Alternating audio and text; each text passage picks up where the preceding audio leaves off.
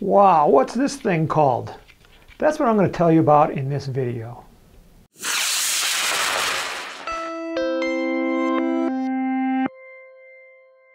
Hi, I'm Tim Van Milligan from Apogee Components.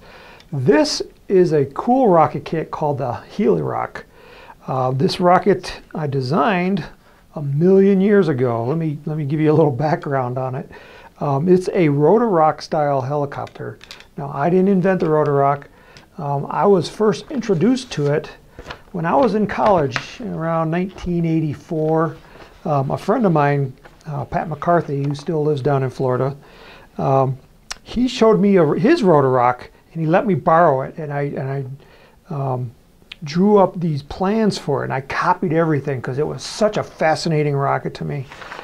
So these pieces of paper are, well, over 30 years old because they're so cool.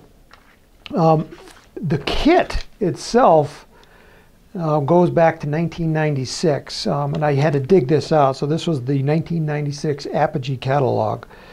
And here on page two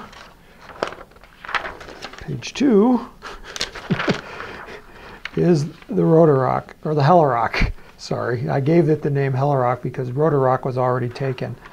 Now this is a competition style helicopter, which means its purpose is to hang in the air as long as possible.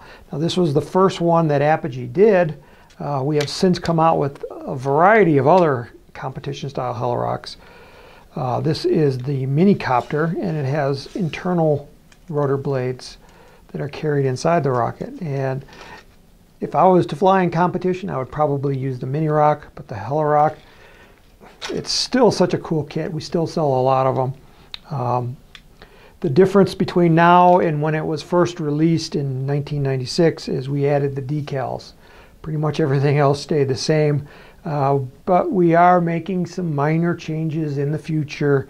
The kit originally came with die-cut balsa, and I don't know if you can see these, but these are die-cut, which means it's kind of like a cookie cutter, stamped them out of the wood. We'll be eventually switching them over to laser cut because the dies wear out, and then laser cut gives you a nice clean edge, and every one of them is identical. So we're going to laser cut. And in the future, we're also going to change the nose cone a little bit to make it easier to make. It doesn't change the kit at all, but for us, we want to keep the prices down as much as possible and keep them stable for long periods of time. So that's why we're going to change the nose cone. If we start changing too much, then we got to change the instructions, and that's kind of, nobody wants to go back and revisit the old instructions. So I'm going to go and start building this rocket because I think you're going to like it. So first I want to go over some of the parts in the rocket kit. There's a lot of little tiny parts, and they're easy to get lost, so I want to point them out. First is the rubber bands. They're just ordinary, I think they're number 8 size. They're kind of small. Then you have this piece of string. Don't lose that string. We're going to use that string later. What it's used for is to wrap around the hinges. And these are the hinges. These are nylon hinges, and they come from a company called Dubrow. They're easy to get lost because they blend in with the paper inside the packaging. We do sell them separately.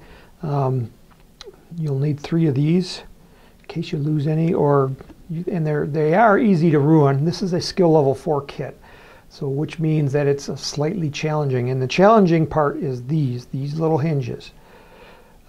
If you get glue into the hinge pin, it's better just to get some new ones. They're very difficult to salvage.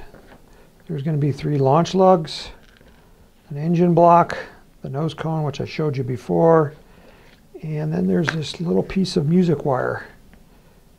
And the music wire, we're going to make little hooks, and the hooks are on the outside of the blades right here. And we're going to form those with a pair of pliers and some diagonal cutters. So don't lose that. That's also easy to get lost.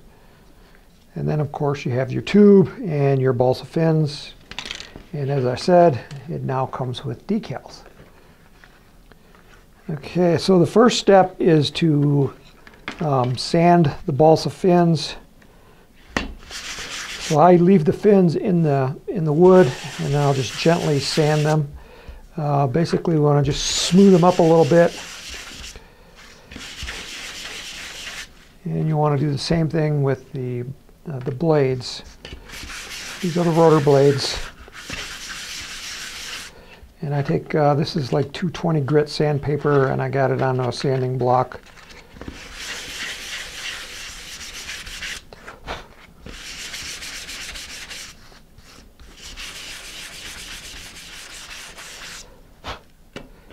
Okay, next we want to remove them from the balsa sheet, and I gently bend the balsa back just a little bit to see where the score line is. And then you want to take your hobby knife. Oops, sometimes they will pop out easy. Typically it's along the edges that goes against the grain. That sometimes there's a heavy piece of balsa that doesn't want to cut. So you do have to cut the edges.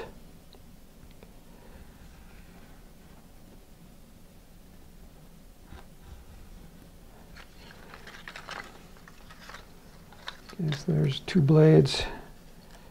And the 3rd blade right there. This is all scrap, so you can get rid of that.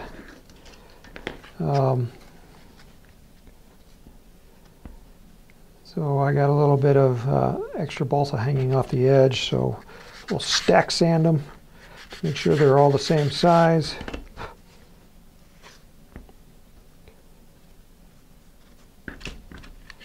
So when I hold them really tight like that.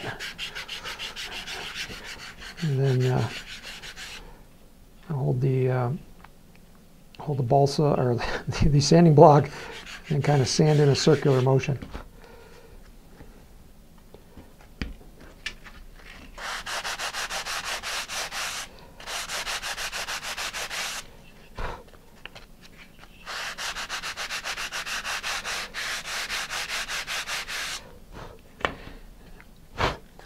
Okay, and then you're going to want to do the same thing for the fins, and there's also some other little pieces in here.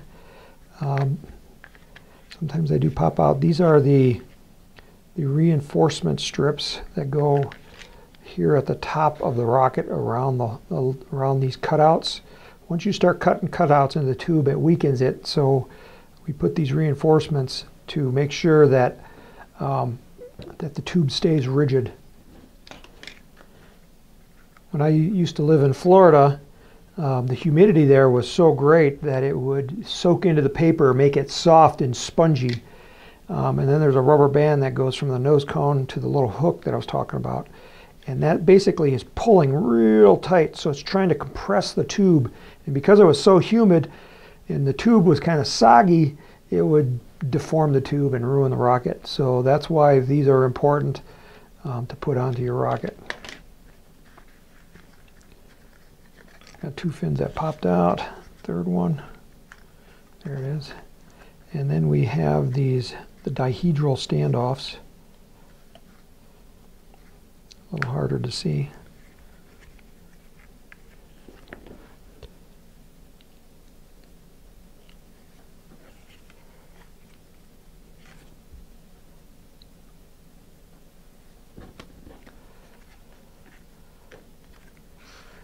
There's 3 of those.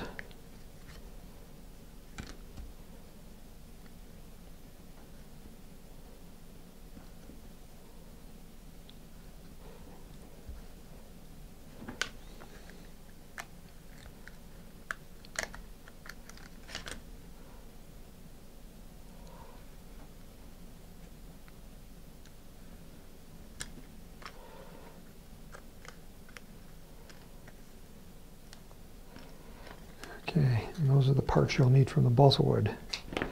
And again, as before, as we did with the blades, you want to stack them all, the like pieces together, and sand them, particularly those edges. Make sure they're all nice and uniform.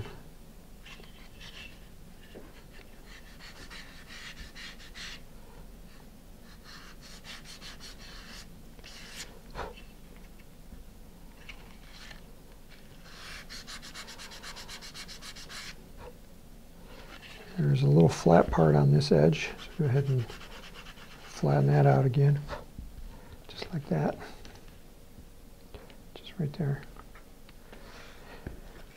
Okay, so I'm going to finish sanding these, and in our next video we'll continue with the construction of the Heli-Roc. So while you're doing that, you might want to check out the videos on sealing balsa wood fins, because we have some of those and they're going to be listed here on the side with our other videos that I think you'll enjoy.